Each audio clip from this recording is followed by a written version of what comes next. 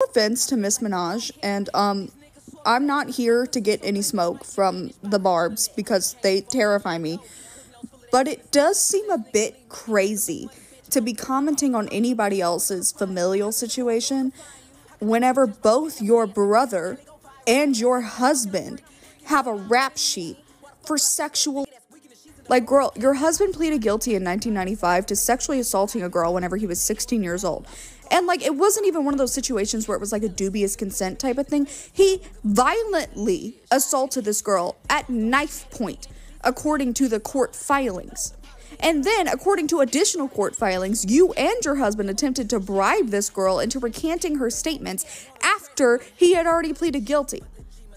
And then your brother is serving 25 to life for repeatedly sexually assaulting his 11-year-old stepdaughter. And you want to talk about mothers? Girl, I understand the whole, like, standing by your man thing. I get it in a way, but, like, me personally, I would just kept my fucking mouth shut.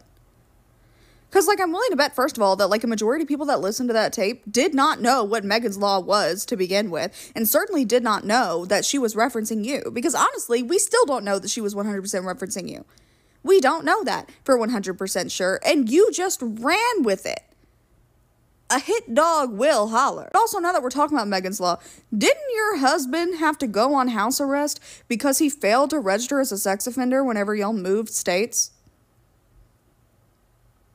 Because last I checked, that was also a thing that happened. Girl, you are out here literally losing your fucking mind on your Instagram lives with roaches in the background of your shit, talking about some Bigfoot, stand on your good foot. Girl, you could at least come up with a killer line to respond with.